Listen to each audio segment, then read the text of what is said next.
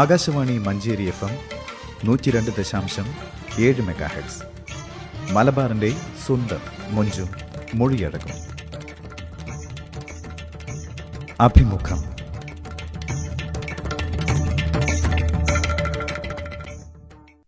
Indian union മുസ്ലിം league സംസ്ഥാന അധ്യക്ഷൻ പാണക്കാട് സയ്യിദ് ഹൈദരലി ശിഹാബ് തങ്ങളുമായി മുനീർ ആമയൂർ നടത്തുന്ന അഭിമുഖത്തിന്റെ അവസാന ഭാഗമാണ് ഇന്ന്. കേരളത്തിലെ ഒരുപാട് മുസ്ലിം മഹല്ലുകളുടെ ഖാദിയായും ഒരുപാട് മതകലാലയങ്ങളുടെ അധ്യക്ഷനായും പ്രവർത്തിക്കുന്നുണ്ടല്ലോ. സുന്നി യുവജന സംഘത്തിന്റെ സംസ്ഥാന അധ്യക്ഷനുമാണല്ലോ. അപ്പോൾ ഈ നിലകളിലൊക്കെയുള്ള പ്രവർത്തനാനുഭവങ്ങൾ എന്തൊക്കെയാണ്? അതിലൂടെ നമ്മുടെ സുന്നി യുവജന സംഘം അത് തീർച്ചയായിട്ടും നമ്മുടെ തെരഞ്ഞെടുപ്പിൻ്റെ മാത്രമല്ല എല്ലാ കാര്യത്തിലും അവരുമായിക്കൊണ്ട് ബന്ധപ്പെട്ട ധാരാളം നേട്ടങ്ങൾ നമ്മുടെ രാജ്യത്തിനുണ്ടായിത്തീരുന്നുണ്ട്. ഖാദിയായിട്ടുണ്ട്. അതുകൊണ്ടൊന്നും ഇപ്പോൾ ഈ അധികാരത്തിന് വേണ്ടിയിട്ടില്ല അതൊന്നും ഞങ്ങൾ കൈകാര്യം ചെയ്യുന്നത്. അതേപോലെ തന്നെ ധാരാളം മഹല്ലിലെ ഖാദിയും അതേപോലെ തന്നെ നമ്മുടെ ജാമിയ ഇതുപോലെയുള്ള പല സ്ഥാപനങ്ങളുടെയും പ്രസിഡന്റും മറ്റും ആയി ഞങ്ങളെ നിയോഗിക്കപ്പെട്ടു. പക്ഷേ അതുകൊണ്ടൊന്നും ഇവിടെ അധികാരം നമ്മുടെ ലക്ഷ്യത്തിലുണ്ടായിരുന്നില്ല. മറിച്ച് അത് ഇവിടെ നടപ്പിലാക്കാൻ വേണ്ടി എല്ലാ ആളുകളെയും വിളിച്ചു വരുത്തി ആ കാര്യത്തിൽ അവരെ നമ്മുടെ നാട്ടിന് തന്നെ ഒരു അഭിമാനം ഉണ്ടായി തീർക്കുന്ന ഒന്നാണ് ജാമിയ. അതേപോലെ തന്നെ ജാമിയയുടെ MA എഞ്ചിനീയറിംഗ് കോളേജൊക്കെ. ഇപ്പോൾ എഞ്ചിനീയറിംഗ് കോളേജ് എന്ന് പറഞ്ഞാൽ തന്നെ ഒരു മുമ്പൊക്കെ വിചാരിച്ചിരുന്നു ഈ മല്ലാക്കന്മാർ അതുപോലെ തന്നെ കെട്ടിയ ആൾക്കാർക്ക് എന്താ എഞ്ചിനീയറിംഗ് കോളേജെന്ന് ഒക്കെ സംശയം ഉണ്ടായി. പക്ഷെ അതൊക്കെ നടപ്പിലാക്കാൻ സാധിച്ചു. ഇനി ഒരുപാട് ആളുകൾ വ്യക്തി ജീവിതത്തിലെയും കുടുംബ ജീവിതത്തിലെയും പ്രശ്നങ്ങൾ പരിഹരിക്കാനായിട്ട് താങ്കളെ സമീപിക്കാറുണ്ടല്ലോ. നിത്യവും അത്തരം ആളുകളുടെ തിരക്കും അനുഭവപ്പെടുന്നുണ്ടാകും. എങ്ങനെയാണ് ഇത്തരം പ്രശ്നങ്ങൾ താങ്കൾ കൈകാര്യം ചെയ്യാറുള്ളത്? എന്താണ് താങ്കളുടെ രീതി? എൻ്റെ ഒന്നി പിതാവ് ഒന്നി സഹോദരനൊക്കെ 2 സഹോദരന്മാരും ഇങ്ങനെ ഓരോ കാര്യങ്ങളിലും അവരെ ആളുകൾ സമീപിക്കും. അപ്പോൾ ആ സന്ദർഭത്തിൽ അവർ ചെയ്ത കാര്യം എനിക്ക് അറിയാൻ സാധിച്ചിട്ടുണ്ട്. അതേപോലെ തന്നെ ഞാനും ഇവിടെ വന്ന ആളുകളെ അതിൽ നിന്ന് ഒട്ടും പിറകോട്ട് പോവാതെ അവർ കാണിച്ചു തന്ന മാതൃകയെ പിൻപറ്റിക്കൊണ്ടാണ് അവരെ അനുകൂലിച്ചത് എന്ന് ഞാൻ പറയുകയാണ്. എന്താണ് താങ്കൾ സ്വീകരിക്കുന്ന രീതി? ഇപ്പോൾ ഒരു പ്രശ്നവുമായിട്ട് ആളുകൾ വരികയാണെങ്കിൽ എങ്ങനെയാണ് താങ്കൾ ഇടപെടാറുള്ളത്? ആൾക്കാരെ വിളിച്ചിട്ട് എന്താണ് അതിൻ്റെ സത്യാവസ്ഥ എന്ന് വിളിച്ചു നോക്കിയിട്ട് ആ നിലപാടിലൂടെയാണ് അവരെ മുന്നോട്ട് കൊണ്ടുപോകുക, ഒരു തർക്കമില്ലാത്ത വിധത്തിൽ. ഇനി താങ്കളുടെ കാഴ്ചപ്പാടിൽ മതവും രാഷ്ട്രീയവും തമ്മിലുള്ള ബന്ധം എങ്ങനെയായിരിക്കണം? മതവും രാഷ്ട്രീയവും തമ്മിൽ അഭേദ്യമായ ബന്ധമുണ്ട് എന്നാണ് എനിക്ക് മനസ്സിലാക്കാൻ സാധിക്കുന്നത്. അതുകൊണ്ട് മതം വേറെയും രാഷ്ട്രീയം വേറെയാക്കാൻ പാടില്ല എന്നാണ് എൻ്റെ അഭിപ്രായം. ഒരു മതവിഭാഗത്തിന് മാത്രമായിട്ട് ഒരു പാർട്ടി എന്നുള്ള വീക്ഷണത്തോട് യോജിക്കുന്നുണ്ടോ? അങ്ങനെ യോജിക്കുന്നില്ല. മത കാര്യങ്ങളും രാഷ്ട്രീയ കാര്യങ്ങളൊക്കെ ഒരുമിച്ച് കൊണ്ട് തന്നെ നാം ഇവിടെ കൈകാര്യം ചെയ്യേണ്ടത്. അതാണ് നമ്മുടെ മുഹമ്മദ് ശിഹാബ് തങ്ങൾ ഇടയ്ക്ക് എല്ലാ സംഘടനകളെയും വിളിച്ചുകൊണ്ട് കൂട്ടി അവരുടെ ആവശ്യങ്ങളൊക്കെ ഉന്നയിച്ച് അതിനും തക്ക പരിഹാരം കാണാറുണ്ടായിരുന്നു. അതുകൊണ്ട് അതിലൊരു അഭിപ്രായ വ്യത്യാസം ആർക്കും ഉണ്ടായിട്ടില്ല. ഈ അടുത്ത് തന്നെ നമ്മൾ അതിനുവേണ്ടി ഇവിടെ പ്രവർത്തിക്കുകയുണ്ടായി. എല്ലാ പാർട്ടികളും ഒരേ അഭിപ്രായമാണ് അപ്പോഴെല്ലാം കാണാൻ സാധിച്ചത്. മുസ്ലിം ലീഗ് പൊതുവെ ആഴത്തിൽ വേരുകൾ ആഴ്ത്തിയ സ്ഥലമാണ് മലബാർ, വിശേഷിച്ചും മലപ്പുറം ജില്ല. എന്താണ് ഈ സ്വാധീനത്തിന് കാരണം? ഇപ്പോൾ മലപ്പുറം ജില്ല നമ്മളെ മഹാനായ കായിക ഇസ്മായിൽ സാഹിബ് അദ്ദേഹം മണ്ഡലം കാണാതെ വിജയിച്ചു എന്നാണ് ചരിത്രം നമ്മെ പഠിപ്പിക്കുന്നത്. അത്രയും വലിയ ഊന്നൽ നൽകിയ ഒരു പ്രദേശമാണ് നമ്മുടെ മലപ്പുറം ജില്ല. ഇതിലൂടെ നമുക്ക് കാണാൻ സാധിക്കുന്നുണ്ട്. അതിപ്പോൾ നമ്മളെ ഈ അഹമ്മദ് സാഹിബ് നമുക്ക് ധാരാളം കാര്യങ്ങൾ അദ്ദേഹത്തിൻ്റെ ജീവിതത്തിൽ നമുക്ക് കാണിച്ചു തന്നു. നമ്മുടെ റെയിൽവേ, അത് മുമ്പൊക്കെ നമുക്ക് റെയിൽവേ പറഞ്ഞാൽ ഇപ്പോൾ അദ്ദേഹത്തോട് തന്നെ പറഞ്ഞിട്ട് കൊണ്ട് ഇവിടുന്ന് നമുക്ക് പലയിടത്തും സ്റ്റോപ്പ് അദ്ദേഹം ഉണ്ടാക്കി തരികയുണ്ടായി. പിന്നെ നമ്മൾ തന്നെ സുന്നിയുമായിരുന്നു അദ്ദേഹത്തോട് പറഞ്ഞു നമുക്ക് അജ്മീർക്ക് പോകാനുള്ള ഒരവസരം ഉണ്ടാക്കണം എന്ന് പറഞ്ഞു. അത് അദ്ദേഹം ഉണ്ടാക്കി തന്നു. അങ്ങനെ പല കാര്യങ്ങളും അദ്ദേഹത്തിൻ്റെ ആ ലഭിച്ച കാര്യങ്ങളിൽ അദ്ദേഹം നമ്മെ വളരെയധികം ഗുണം ചെയ്യുകയുണ്ടായി. പിന്നെ നമുക്ക് പാസ്പോർട്ട് ഓഫീസാണെങ്കിൽ അത് നമ്മുടെ നാട്ടിൽ തന്നെ മലപ്പുറത്ത് കൊണ്ടുവന്നു. ഇങ്ങനെ എത്രയോ കാര്യങ്ങൾ അദ്ദേഹം നമുക്ക് വേണ്ടി ഇവിടെ ചെയ്തിട്ടുണ്ട്. അതൊക്കെ എടുത്തു പറയത്തക്ക കാര്യങ്ങളാണ്. ഇങ്ങനെ എത്രയോ കാര്യങ്ങൾ നമ്മുടെ മന്ത്രിമാർ, നമ്മുടെ MLA-മാരൊക്കെ നമുക്ക് വേണ്ടി പ്രവർത്തിച്ച് ചെയ്തിട്ടുണ്ട്. ഇതൊക്കെ നമുക്ക് വലിയ നേട്ടമാണ്. പിന്നെ കൂടുതലൊന്നും ഞാൻ ഇനി ഇവിടെ പറയുന്നില്ല, പലതും ചെയ്തിട്ടുണ്ട്. പിന്നെ ആര് എവിടെയാണെങ്കിലും മത്സരിച്ചാൽ അത് നമുക്ക് അധികമായിക്കൊണ്ട് വിജയിക്കുന്ന ഒരവസ്ഥ ഉണ്ടായിത്തീരും. ഇതിന് ചരിത്രപരമായ മറ്റു വല്ല കാരണങ്ങളുമുണ്ടോ മലപ്പുറം ജില്ലയിൽ പ്രത്യേകിച്ചുമുള്ള ഈ സ്വാധീനത്തിന്? ഒക്കെ നമ്മുടെ പൂർവികരായ ആളുകൾ അവർ ഒരു മലം എന്ന് പറഞ്ഞാൽ ഒരു മലയാണല്ലോ അവിടെ. അപ്പോൾ അവിടെ ഓടി ചാടി നടന്ന് നമുക്ക് രാഷ്ട്രീയം കാണിച്ചു തന്ന പ്രഗത്ഭരായ മഹാന്മാരാണ് നമ്മുടെ പൂർവികരായ രാഷ്ട്രീയ നേതാക്കന്മാർ. അപ്പോൾ അവിടെയൊക്കെ ഓടി ചാടി എവിടെയെല്ലാം നമുക്ക് വിജയം ലഭ്യമാകും എന്നെല്ലാം മനസ്സിലായിക്കൊണ്ടാണ് അവർ ഈ കാര്യങ്ങളെല്ലാം നമുക്ക് വരച്ച് കാണിച്ചു തന്നത്. മലബാർ ഒഴികെയുള്ള പ്രദേശങ്ങളിൽ ലീഗിന് ഇത്രത്തോളം സ്വാധീനമില്ലാത്തത് എന്തുകൊണ്ടാണ്? അപ്പോൾ മുമ്പ് തന്നെ അങ്ങനെ പറഞ്ഞു, നമ്മുടെ ലീഗുമായിക്കൊണ്ട് കൂടുതൽ ബന്ധപ്പെടാൻ പറ്റാത്ത അവസ്ഥയായിരുന്നു തെക്കൻ ജില്ലയിൽ ഉണ്ടായിരുന്നത്. ഇന്നും കുറേയൊക്കെ ആ സ്ഥിതി തന്നെയാണ് അവിടെ നമുക്ക് കാണാൻ സാധിക്കുന്നത്. മറിച്ച് നമ്മുടെ ജില്ല പോലെയല്ല, ഇവിടുന്ന് അങ്ങോട്ട് നമ്മുടെ പിരാമന്തോൾ കഴിഞ്ഞാൽ പിന്നെ ലീഗിന് അവിടെ വിജയം കാണാൻ പ്രയാസമാണ് എന്നൊക്കെ പറഞ്ഞിരുന്നു. അതിന്നും അവിടെ നമ്മുടെ കണക്ക് നോക്കുമ്പോൾ നേരത്തെ നമ്മുടെ യൂത്ത് ലീഗിൻ്റെ ആ പ്രവർത്തനത്തിൽ അവർ തന്നെ വരച്ച് കാണിച്ചു. മറ്റുള്ള സ്ഥലങ്ങളെപ്പോലെയല്ല തെക്കൻ ജില്ലകൾ. അപ്പോൾ അതിനൊക്കെ ചില മാറ്റങ്ങൾ ഉണ്ടായിത്തീരും. ഇതാണ് കാരണം. ഒരിക്കൽ പോലും ലീഗ് പരാജയപ്പെട്ടിട്ടില്ലാത്ത ഒരു മണ്ഡലമായിരുന്നുവല്ലോ മഞ്ചേരി പാർലമെന്റ് മണ്ഡലം. ഇവിടെ 2009 ലീഗ് സ്ഥാനാർത്ഥി KPA മജീദിനെതിരെ CPM-ന്റെ TK ഹംസ വിജയിക്കുകയുണ്ടായി. എങ്ങനെയാണ് ലീഗിന്റെ കോട്ടയിൽ ആ സമയത്ത് വിള്ളൽ വീണത്? അപ്പം നമ്മൾ പരാജയം അത് നമ്മെ സംബന്ധിച്ചിടത്തോളം ചിലയിടത്ത് വിജയിക്കും, ചിലയിടത്ത് പരാജയപ്പെടും. ഇപ്പോൾ നമ്മുടെ റസൂലുള്ളാഹിയുടെ കാലത്ത് തന്നെ ഈ ഉഹദ് യുദ്ധം, ബദർ യുദ്ധത്തിൽ നമ്മൾ പല കാരണങ്ങളാൽ നാം അവിടെ പുരോഗതി സാധിച്ച് വിജയിക്കുകയുണ്ടായി.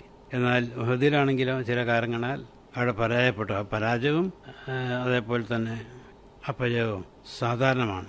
ഇന്നല്ലെങ്കിൽ നാളെ നാം പരാജയപ്പെടും, പിന്നെ നമുക്കത് തിരിച്ചെടുക്കുകയും ചെയ്യാം. അങ്ങനെയാണ് അവിടെ ഉണ്ടായത്. മഞ്ചേരിയിലും പിന്നെ നമ്മൾ തിരിച്ചെടുത്തു. മുസ്ലിം ലീഗിന്റെ MP-മാരായിരുന്ന ഇബ്രാഹിം സുലൈമാൻ സേട്ട്, GM ബനാത്ത്വാല, E അഹമ്മദ് തുടങ്ങിയവരെല്ലാം സമൂഹത്തെ മൊത്തത്തിലും മുസ്ലിം വിഭാഗത്തെ പ്രത്യേകിച്ചും ബാധിച്ചിരുന്ന വിഷയങ്ങളിൽ ലോക്സഭയിലും രാജ്യസഭയിലുമൊക്കെ ശക്തമായ നിലപാടെടുത്തിരുന്നുവല്ലോ. എന്നാൽ ഇന്ന് മുസ്ലിം സമൂഹത്തെ വിശേഷിച്ചും അതുപോലെ സമൂഹത്തെ പൊതുവിലും ബാധിക്കുന്ന വിഷയങ്ങളിൽ ശക്തമായ നിലപാടെടുക്കാനും ആ നിലപാട് ലോക്സഭയിലും രാജ്യസഭയിലും പ്രഖ്യാപിക്കാനും ലീഗ് MP-മാർക്ക് എത്രത്തോളം സാധിക്കുന്നുണ്ട്? എന്താണ് താങ്കളുടെ വീക്ഷണം?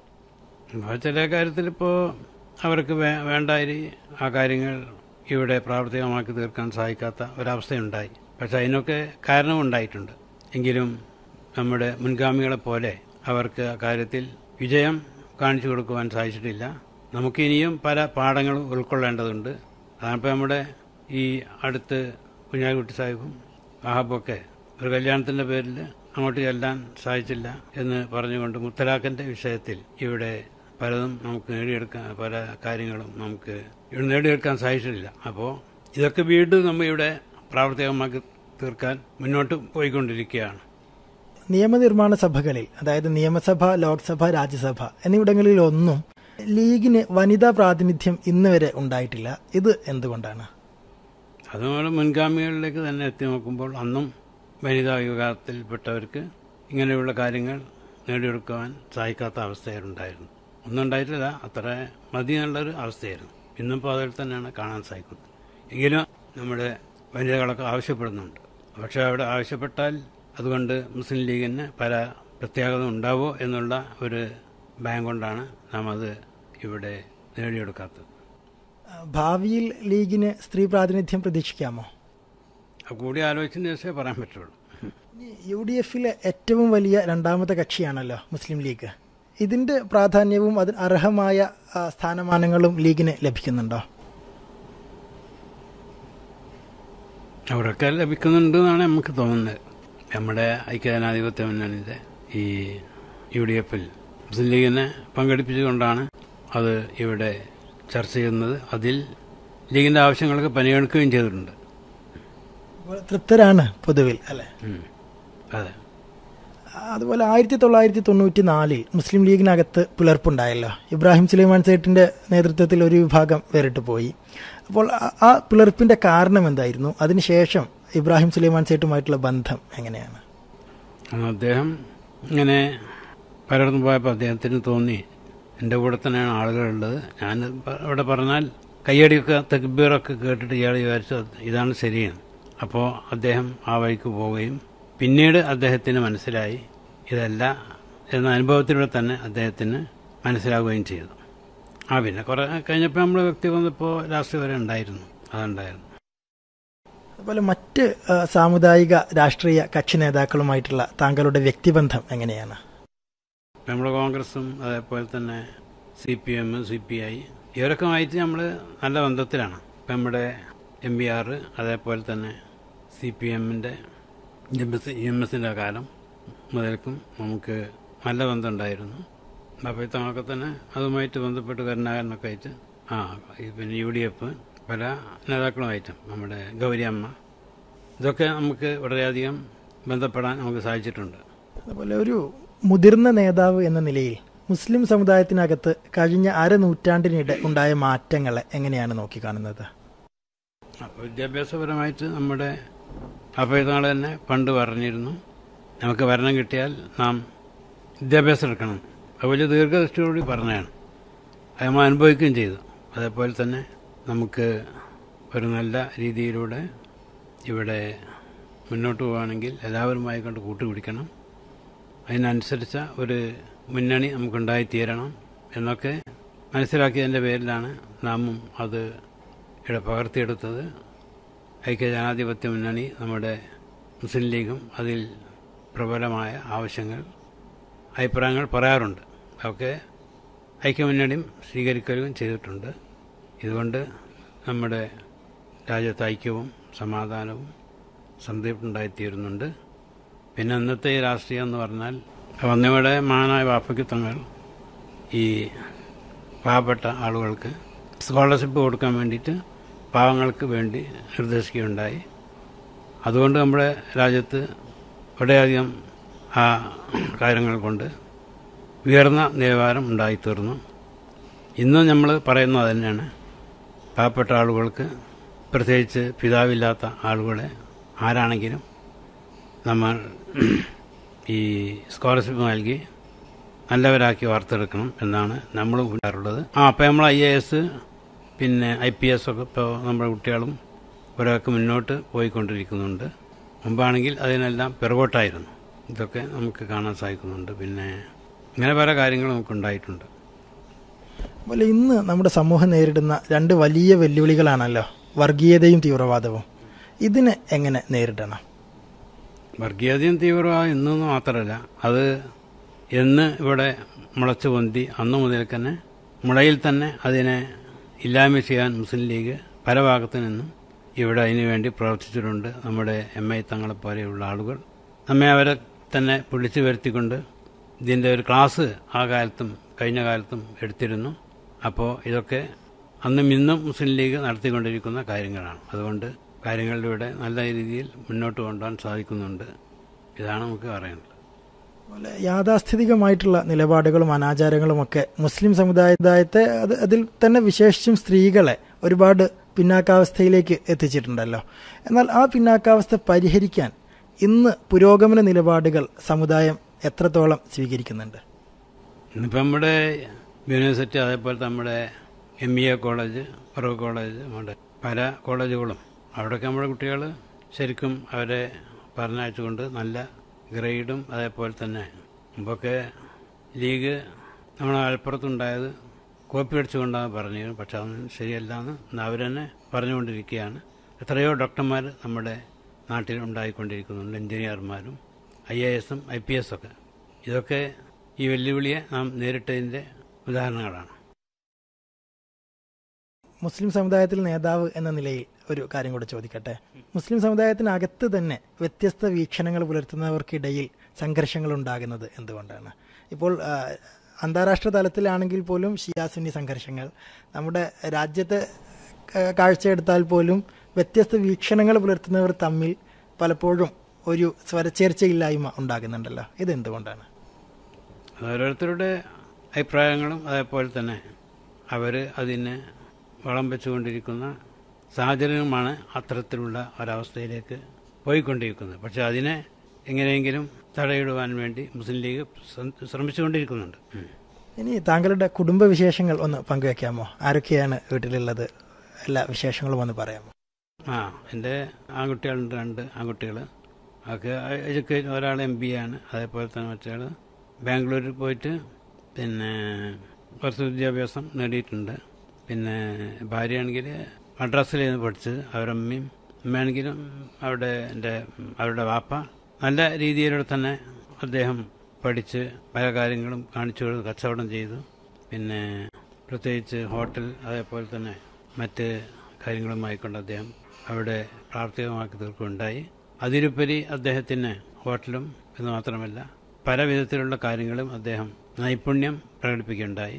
ഇന്നും അദ്ദേഹത്തിൻ്റെ പേരിലുള്ള മദ്രാസിൽ അദ്ദേഹത്തിൻ്റെ പേരിൽ ഉള്ള സ്കോളർഷിപ്പ് കൊടുത്തിരുന്നു.